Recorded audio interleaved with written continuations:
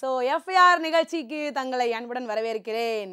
இன்னைக்கு வந்து பார்த்தீங்கன்னா எஃப்ஐஆர் நிகழ்ச்சியில் நான் கையில் ஃபோனோட நிற்கும் போது யார் மேலே எஃப்ஐஆர் போட போகிறேன்னு தானே அர்த்தம். எஸ், என்ன பண்ணியிருக்கேன் அப்படின்னா, இப்போ வந்து ஃபஸ்ட்டுலாம் வந்து நான் வந்து ப்ளீஸ் இந்த கமெண்ட்லாம் கொஞ்சம் பார்த்து பண்ணுங்க அப்படின்லாம் சொல்லியிருந்தேன் இல்லையா.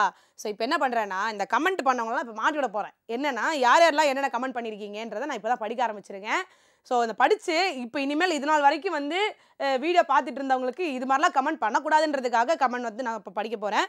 அது மட்டும் இல்லாமல் நல்ல கமெண்ட் பண்ணியிருக்கவங்களையும் நான் பாராட்டுறதுக்காகவும் நான் இதை படிக்கிறேன். ஸோ அதனால் வந்து பார்த்து இனிமேல் நல்ல கமெண்ட்டாக பண்ணுங்க அப்படின்னு சொல்லிட்டு லைக் பண்ணவங்களுக்கு ரொம்ப ரொம்ப நன்றி. அண்ட் சப்ஸ்கிரைப் பண்ணியிருக்கவங்களுக்கும் ரொம்ப ரொம்ப நன்றி. தொடர்ந்து பாருங்கள், இன்னும் அழகான இன்ட்ரெஸ்டிங்கான வீடியோஸ் வந்து உங்களுக்காக காத்துக்கிட்டே இருக்குது.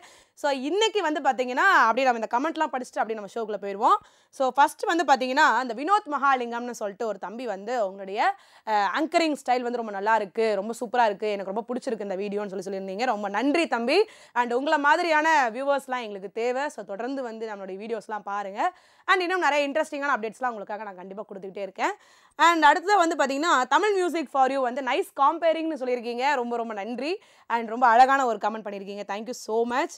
அண்ட் வந்து ரசாக் அப்படின்னு சொல்லிட்டு ஒருத்தர் வந்து என்ன பண்ணியிருக்காருன்னா, போடி பரதேசின்னு போட்டிருக்காரு. ஸோ இந்த மாதிரியான தவறான வார்த்தைகள்லாம் பயன்படுத்தாதீங்க. இருந்தாலும் வந்து பரதேசி படம் வந்து பார்க்கலன்னா இன்னொரு வாட்டி பார்த்துருங்க, சரிங்களா.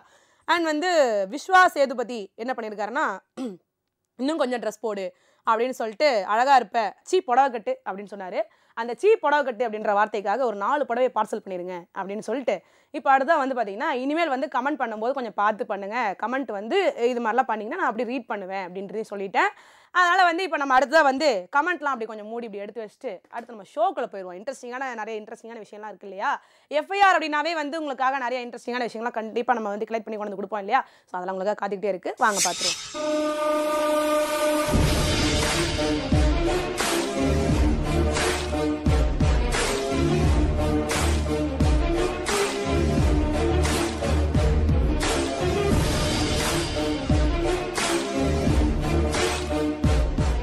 இன்னைக்கு எஃப்ஐஆர் நிகழ்ச்சியில் தீபாவளி வந்து பார்த்தீங்கன்னா, போன வாரம் நம்ம பயங்கரமாக கொண்டாடணும். இந்த வருஷம் தீபாவளி வந்து பார்த்தீங்கன்னா, நம்ம என்ன தான் வந்து ஸ்வீட்டு பலகாரங்கள்லாம் நிறைய சாப்பிட்ருந்தாலும், நல்லா வந்து வீட்டுக்கு சொந்தக்காரங்க ஃப்ரெண்ட்ஸுன்னு வந்துட்டு போயிருந்தாலும், நிறைய டிவியில் இன்ட்ரெஸ்டிங்கான புது நிகழ்ச்சிகள்லாம் பார்த்துருந்தாலும் கூட, பட்டாசுலாம் வெடிச்சிருந்தாலும் கூட, தீபாவளி அன்னைக்கு பிகில் படம் பார்த்த சந்தோஷம் வந்து வேறு எதுலேயுமே இல்லை அப்படின்னு தான் சொல்லணும். ஸோ இந்த தீபாவளி வந்து நம்ம எல்லாருக்குமே ஒரு மாதிரி வெறித்தனமான ஒரு தீபாவளியாக இருந்திருக்கு. ஸோ அதுதான் வந்து பிகில் திரைப்படம் வந்து ரிலீஸ் ஆயிருந்தது. ரொம்ப ஒரு அழகான ஒரு சூப்பரான ஒரு படம் அப்படின்னு சொல்லலாம். நல்லா என்ஜாய் பண்ணோம். தளபதியோட ஃபேன்ஸ் எல்லாமே நல்லா செம்மையாக என்ஜாய் பண்ணியிருப்பீங்கன்னு நினைக்கிறேன். தளபதிக்காகவே இந்த படத்தை பார்த்தவங்களா இருக்காங்க, நானும் தான் அதில்.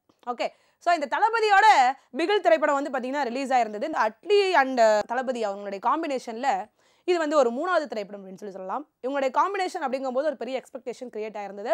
அண்ட் இந்த படம் வந்து வேர்ல்டு லெவலில் வந்து பார்த்தீங்கன்னா கலெக்ஷன் இந்த ஒரு வாரத்தில் ஒரு 100 கோடியை கலெக்ஷன் பண்ணியிருக்கு. 100 கோடி தாண்டிடுச்சுன்னு தான் சொன்னாங்க.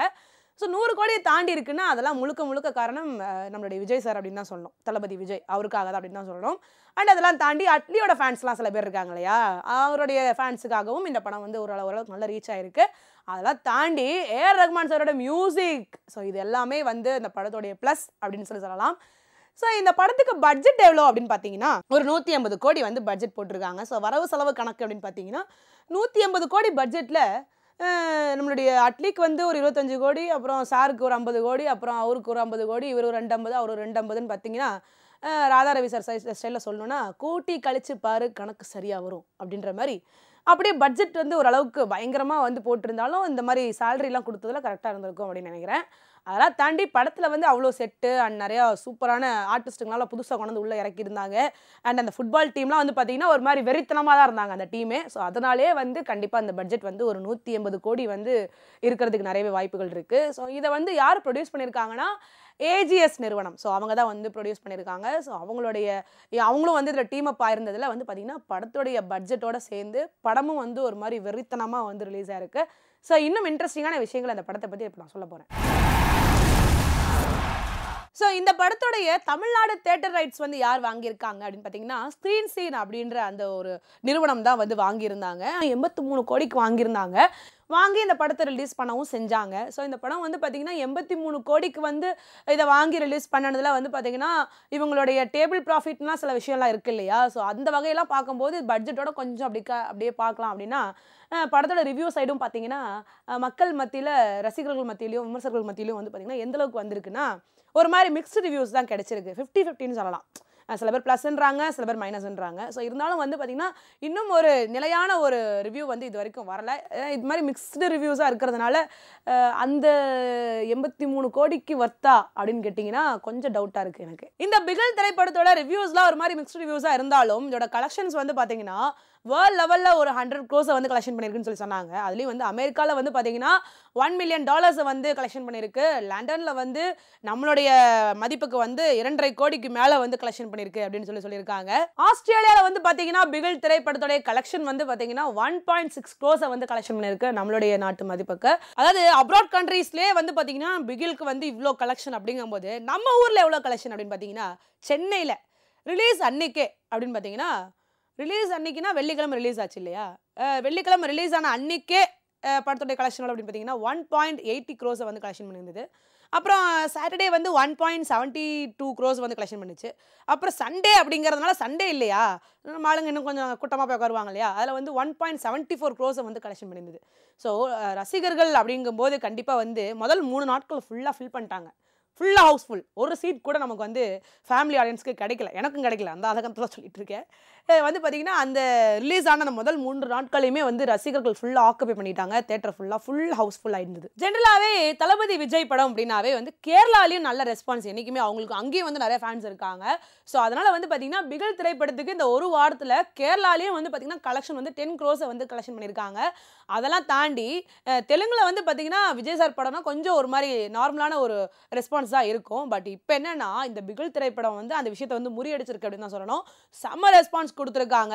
ஆந்திராவும் கர்நாடகாவும் சேர்ந்து பார்த்தீங்கன்னாவே வந்து ஒரு 10 கோடி வந்து கலெக்ஷன் பண்ணியிருக்கு பிகில் திரைப்படம். ஸோ பிகில் திரைப்படத்தை பொறுத்த வரைக்கும் தளபதி விஜய் அப்படின்றதுனாலையோ அப்படின்லாம் கேட்காதீங்க. தளபதி விஜய் அப்படின்றதெல்லாம் தாண்டி ஏஆர் ரஹ்மான் சார் இந்த காம்பினேஷன் தான், இந்த டீம் தான் வந்து ஜெயிச்சிருக்கு அப்படின்னு தான் சொல்லணும். இந்த ஒரு வாரத்திலேயே இந்த படத்துக்கு வந்து வேர்ல்டு வைடாக கலெக்ஷன் வைஸ் அப்படின்னு பார்த்தீங்கன்னா 200 கோடியை வந்து கலெக்ஷன் பண்ணியிருக்கு. ஸோ இந்த ஒரு வாரம் அப்படின்றதெல்லாம் தாண்டி இன்னும் எத்தனை வாரங்கள் வந்து பிகில் திரைப்படம் வந்து திரையரங்களை வந்து ஆக்குபை பண்ண போதுன்னு தெரில. அது மட்டும் இல்லாமல் கலெக்ஷன் இன்னும் எந்த அளவுக்கு எகிற போதுன்னு தெரில. ஸோ வந்து பார்த்தீங்கன்னா பிளாக் பஸ்டர் அப்படின்றதெல்லாம் தாண்டி வசூல் சாதனை அப்படின்னு சொல்லி ஒரு பெரிய லெவலில் வந்து கண்டிப்பாக இந்த பிகில் திரைப்படம் ரீச் பண்ணும் அப்படின்றதுல எந்தவித சந்தேகமும் இல்லை. ஸோ இன்னைக்கு நம்மளோட எஃப்ஐஆரில் வந்து பார்த்தீங்கன்னா பிகில் திரைப்படத்தை பற்றின ஒரு இன்ட்ரெஸ்டிங்கான கலெக்ஷன் வைஸ் நம்ம நிறைய விஷயங்கள் பார்த்துருக்கோம். அண்ட் பட்ஜெட்டும் நம்ம சில விஷயங்கள்லாம் அப்படி அலசி ஆராய்ஞ்சிருக்கோம்னு நினைக்கிறேன். ஸோ இந்த நிகழ்ச்சி உங்களுக்கு ரொம்ப பிடிச்சிருக்கும்னு நம்புறேன். பிடிச்சிருந்ததுன்னா நல்லா கமெண்ட் பண்ணுங்கள், நிறைய லைக் கொடுங்க, அண்ட் சப்ஸ்கிரைப் மறக்காமல் பண்ணுங்க. அப்படி பக்கத்தில் இருக்க பெல் பட்டனையும் அமுத்திடுங்க அப்படின்னு சொல்லிட்டு திரும்பவும் வந்து அடுத்த வீடியோவில் உங்களை வந்து மீட் பண்ணுறேன். And signing off. டாடா.